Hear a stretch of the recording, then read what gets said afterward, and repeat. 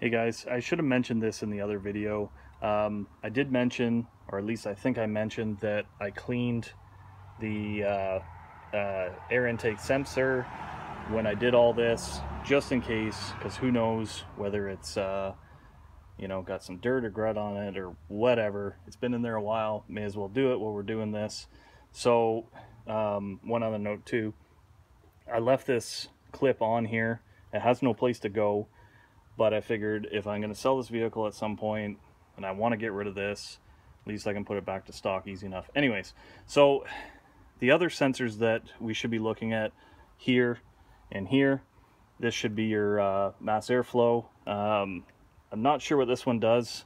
I know Ford's got some, they use these sensors instead of other conventional sensors to adjust for speed and air fuel ratio, all that kind of stuff. I'm no expert on it. I have heard about it. Somebody else could comment maybe below and try to clarify that. But anyways, I did clean this one before because I'd seen just how bad these intake pipes were because of the PCV system, the fact that this is direct injected, blah blah blah.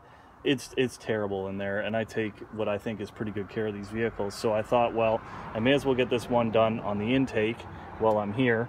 So I actually removed this, and if you look at this, if I can get this thing to focus, you can see that there is, yeah, it's probably not going to focus that well, but anyways, there is visible oil and grease and some stuff built up on that. So what we're going to do is we're going to disconnect this from here.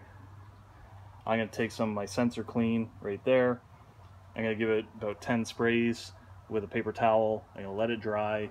When you put it back in, I like to use just a little bit of lube on that actual O-ring as opposed to trying to force it down in there.